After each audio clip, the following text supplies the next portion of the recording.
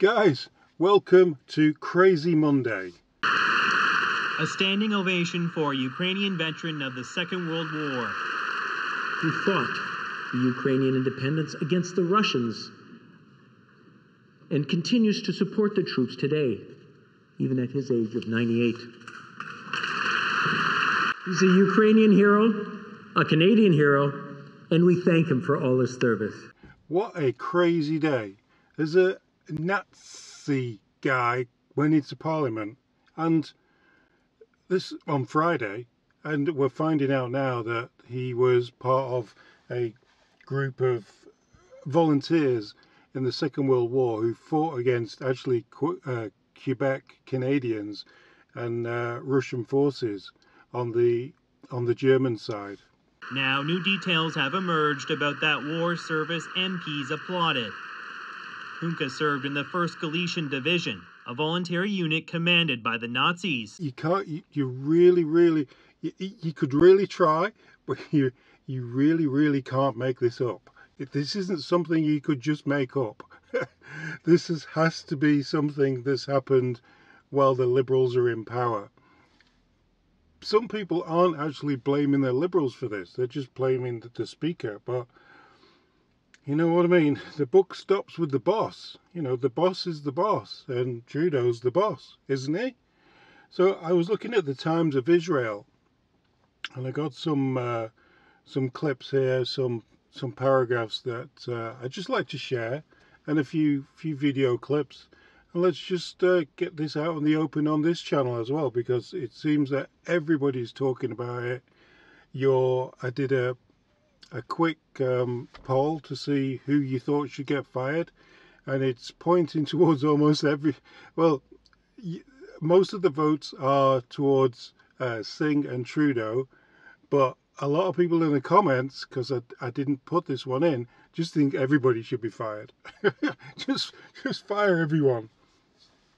Okay, the Speaker of Canada's House of Commons apologised, so he did apologise yesterday for recognising a man who fought in a Nazi military unit in World War II.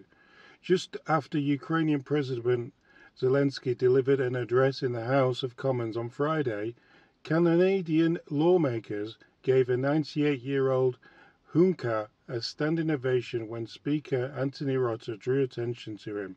Rota introduced Hunka as a Canadian and Ukrainian war hero who fought for the 1st Ukrainian Division. Now, saying that he's a war hero, this is a German war hero. He fought on the German side against the Russians. It's a history lesson.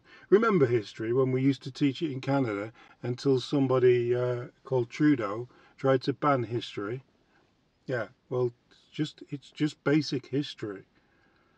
So it goes on to say the 1st Ukrainian Division was a voluntary unit, so he didn't even get paid to do this, commanded by the Nazis, and was also known as a Waffen SS Galicia Division, or the SS 14th Waffen Division. It was responsible for mass murder and crimes against humanity during the Holocaust, according to Canada's Friends of Simon Wessler Centre.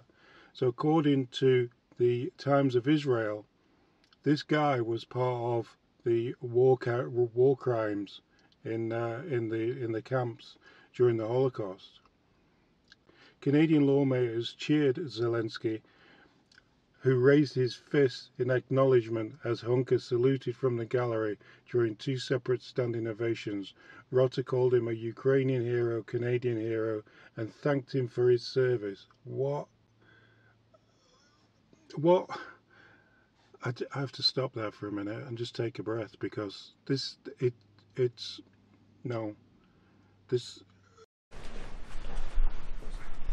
Obviously, it's extremely upsetting that this happened.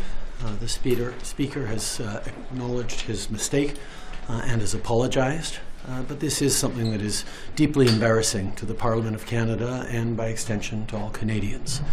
I think particularly of Jewish MPs and all members of the Jewish community across the country who are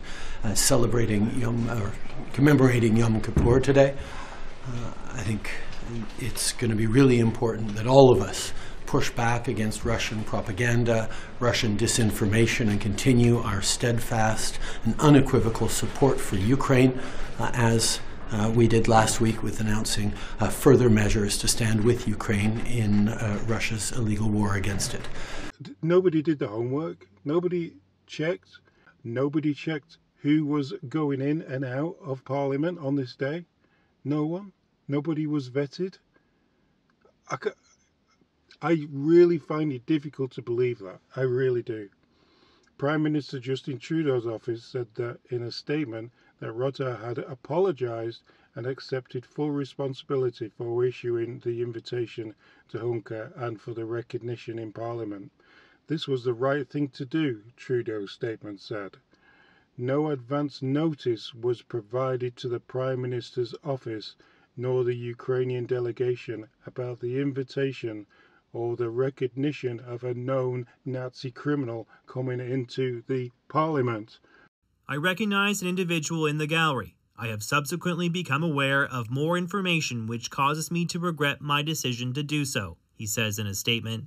I accept full responsibility for my actions.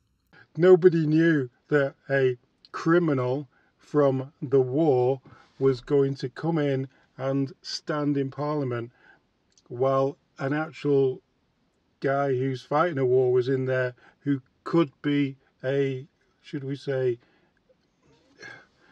how can I say without upsetting YouTube? There could be a hit on him, put it that way. That did not stop the leader of the opposition, Pierre Poilievre, from slamming an error in judgment. Poilievre said, personal protocol office is responsible. Trudeau's personal protocol office is responsible for arranging and vetting all guests and programming for state visits of this kind. Exactly. Well said. That's exactly what everybody in the real world are trying to say and wondering why. The Conservative leader posted on X calling on the Prime Minister to personally apologise. He should have personally apologised. Members of Parliament from all parties rose to applaud Juncker. A spokesman for the opposition Conservative Party said the party was not aware of his history at this time. They probably weren't even aware that it was in there. You know what I mean? And then, rise to applaud this guy who's a Ukrainian. So they're obviously going to, they're going to rise and applaud him. But they didn't know who he was or why he was in there or even where he was until he waved his arm and did a salute or whatever he did in there. Anyway, let's see what goes on from here.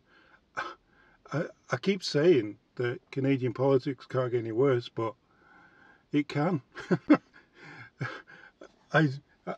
I just look forward to waking up tomorrow and see what else has gone wrong in the country.